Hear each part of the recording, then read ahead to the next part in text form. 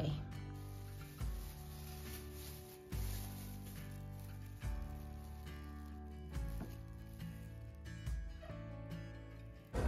Guys, I've left my natural habitat. I've driven down off the hill. Look where I am. A little bit scared, not gonna lie. It's like a whole new world. Sirens, cars, people everywhere, cars everywhere. It's bloody massive. I feel like I'm in America. I'm going in there in a minute. But first I'm going in here. Might just see what they've got by way of divan bases that are off the ground. Hello, it's me from the future.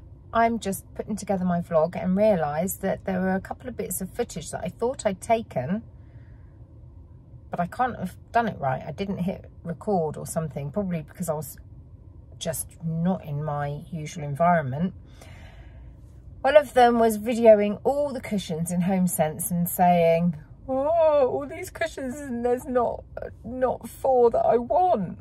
There were 2 that I wanted, but couldn't get 4.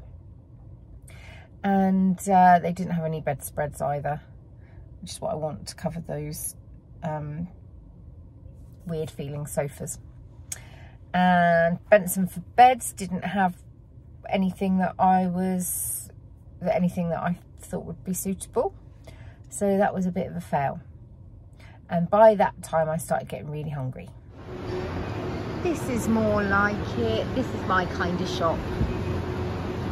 I like food a lot more than cushions. I'm taking back some of the things that I bought today because when I got them home, they just, away from the dazzle of the shop, they weren't right. But I'm keeping that, baby. Yeah.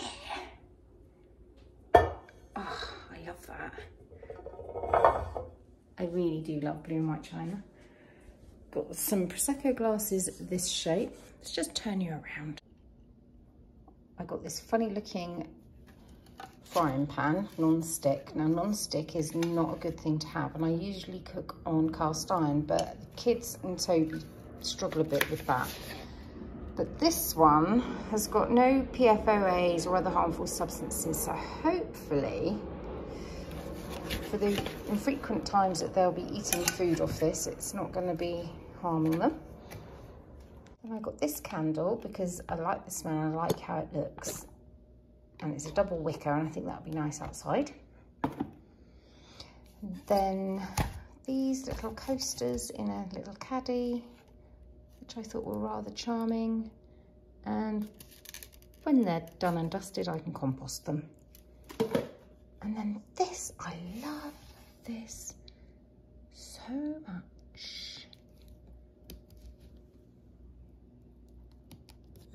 That's plastic. Yeah, I've gone off it now. No, I still like it. I just think that's gorgeous. Imagine that outside with a little plant, the coasters, perhaps the candle. Are you with me, guys? Are you with me? Who's coming over for sundowners? I got this adorable little barbecue for a tenner, and Toby said it's rubbish. He said the grill's too far away from the coals and it will fall to bits in no time. So I'm taking that back. And these, they don't look so bad in the, oh, I'm just not sure about that. I like them, but they're just not quite the right sort of colour, but I wonder if there's anything I could rub on them. They're just too perfect and shiny and it's just not quite right. Oh, and I got a picture frame. Whoops. For a really lovely photo that my sister-in-law took of the boys. Must remember to take that in. I'm gonna have a grizzle. Unnecessary profligate use of plastic sellotape really riles me. It's so unnecessary. Can you tell? I'm cross.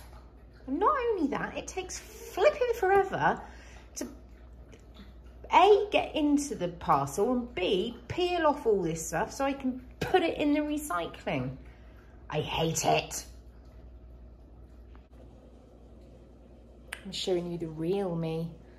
Viperous, venomous, angry Smurf.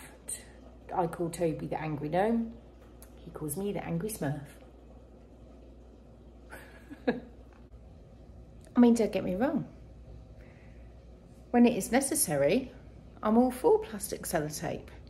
But unnecessary and overdone is just, it just winds me up. Look at all of that sellotape.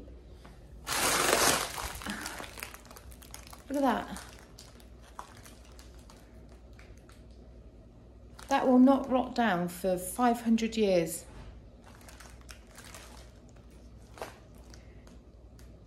A third of that would have been too much.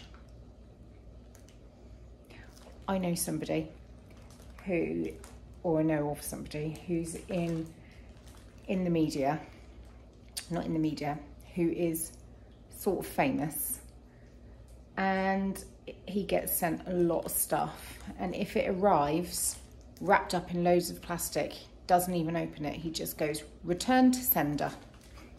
Don't blame him. Such a pain in the arse having to get into a bloody parcel no matter what is in there when there's this much sellotape. See, I'm not a sweetie, nice, gorgeous, kind-hearted person. I'm a weasel.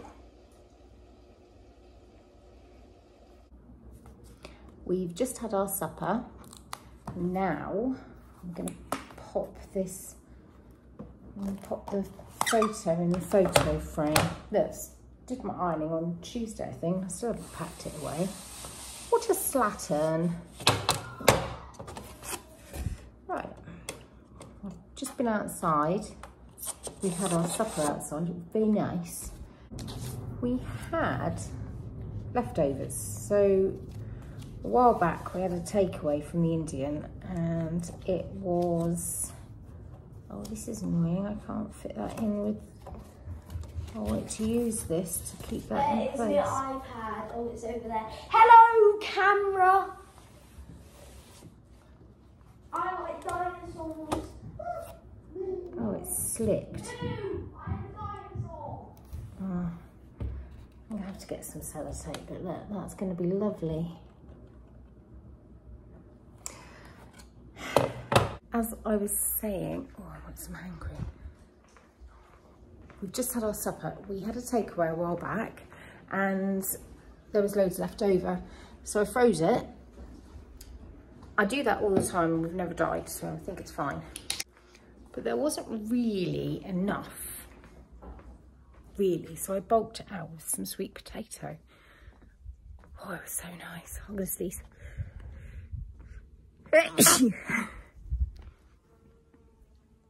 Oh, look, a stowaway. Look at that little face. Hi, darling. Oh, you're lovely. We're sitting out here. I've just put some fairy lights up.